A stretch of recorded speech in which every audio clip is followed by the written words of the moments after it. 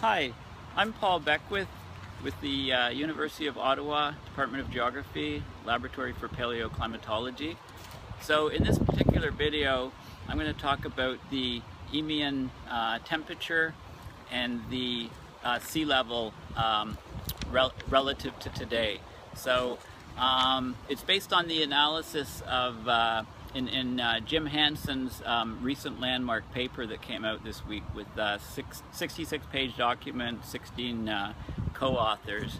So the Eemian temperature, so this is about 130,000 years ago, between 130,000 and 118,000 years ago or so. The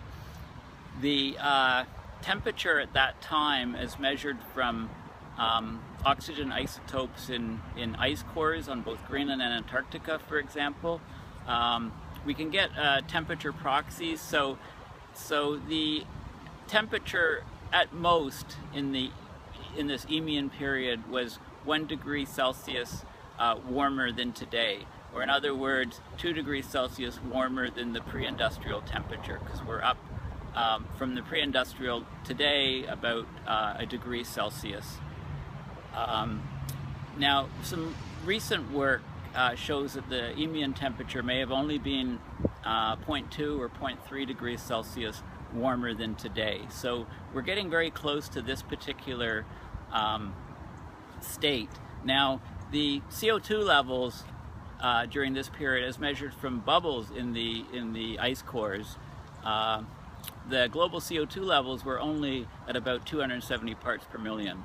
So it's not an analog for today, but that period does show how quickly ice sheets can respond and CO2 levels can change, and sea levels can rise. So it's like I say, it's not a great analog. I mean, what the changes that are occurring today are happening at least 10 or 20 times faster than any changes in the paleo records. So how do we know what sea levels were like during this period? Well, we basically, one of the methods is through dating of coral fossils.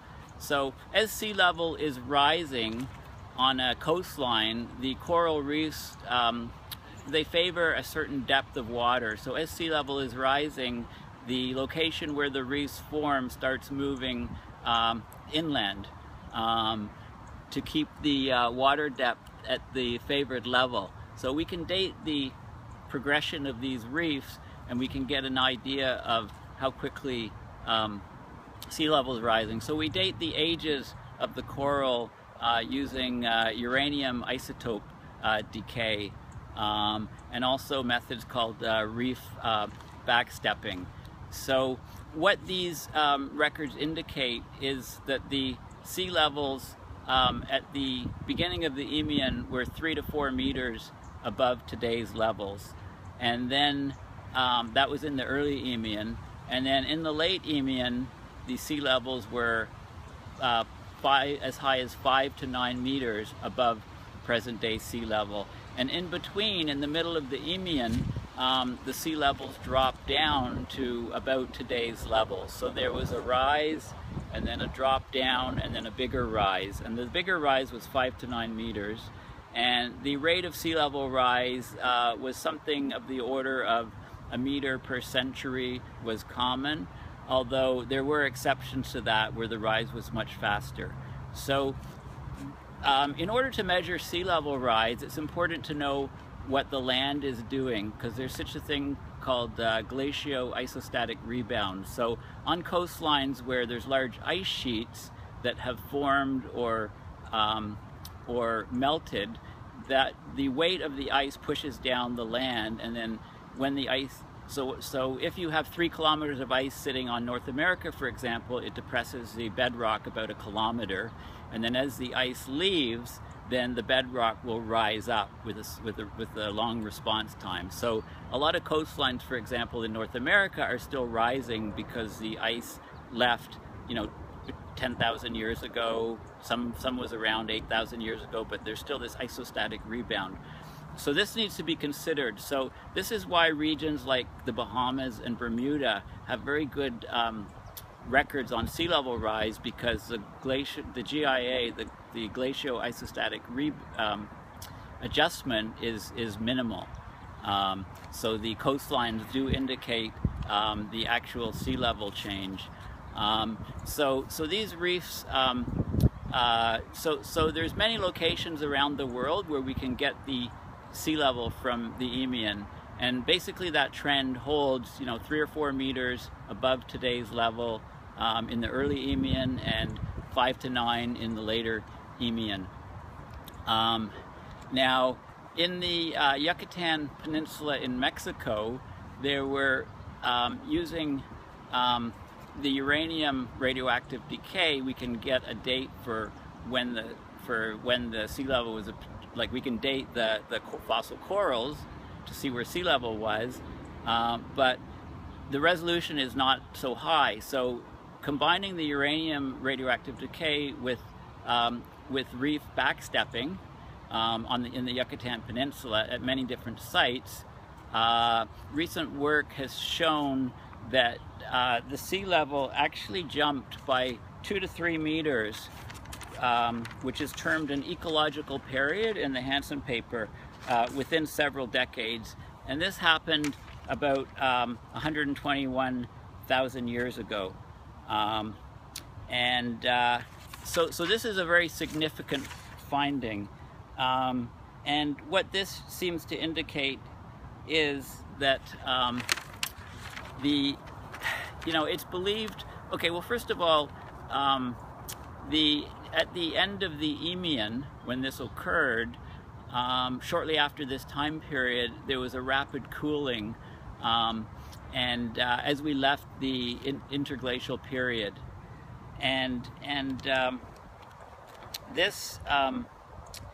this has also been confirmed at many sites. For example, there's 100 well-dated uranium series coral reefs at 28 different sites along the 1,400-kilometer west coast of Australia, where we have these records. But in Australia, there is some some isostatic rebound. There is some movement up and down, so that's corrected for. But the orbital forcing, which caused the Eemian to be a warm period, is much slower and much weaker than, like, it gets the process moving, and then you start getting ice melt, and you start getting albedo changes, and then you start getting changes in the Southern Ocean in how much CO2 is being absorbed in the ocean, and so that controls the amount of CO2 in the atmosphere, and that's the knob, if you like, for temperature. So these factors so the Eemian, of course, was a naturally occurring climate cycle because of the orbital changes of the Earth, and then it was amplified by these different feedbacks.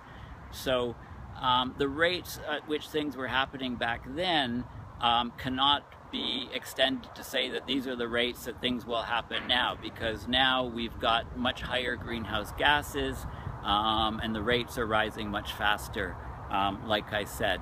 But in terms of the actual sea level rise, it's believed that extra high, plus 9 meters or so sea level rise above today's value at the end of the Eemian were likely due to changes in the Southern Ocean. Were likely due to large ice loss in Antarctica on these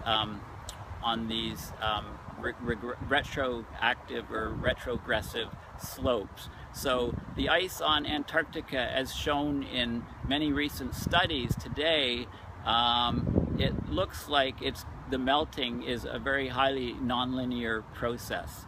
So it looks like, if indeed the sea level rose 2 to 3 meters in a few decades back at the time of the late Eemian, then there's no reason to believe that this type of event or rates of change of sea level could not happen today. So this is the key point, that the this last interglacial period was not much warmer than today, perhaps only 0.2, 0.3 degrees Celsius warmer than today, and the sea levels were up to 9 meters higher, and the rate of sea level change was possibly as high as 2 to 3 meters within several decades. So this shows again that the 2 degrees Celsius threshold above pre-industrial is an extremely risky, probably extremely dangerous target to be aiming for. We really need to look at the radiative balance of energy on the Earth and reduce that to zero to arrest the warming. Now, not only was sea level much higher in the late Eemian, this 9 meters, but it looks like the storm activity was enormous, and I'll discuss that in the next video. Thank you.